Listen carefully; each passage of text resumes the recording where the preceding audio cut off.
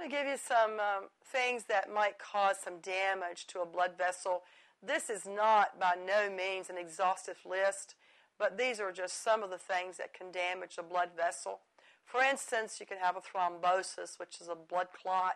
The artery or vein or in the heart, this blood clot could be, and it can cause a stroke.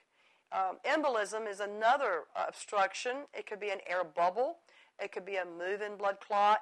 And another thing that could cause damage is atherosclerosis, and that is fatty deposits within the inner walls of the blood vessels. Aneurysm, that's a ballooning of the wall of the blood vessel. It's a bulging because the blood vessel has become weak. And when the blood vessel becomes weak, it bulges out. It looks like a balloon. And it can be where it's a fatal disorder many times, but not all of the time.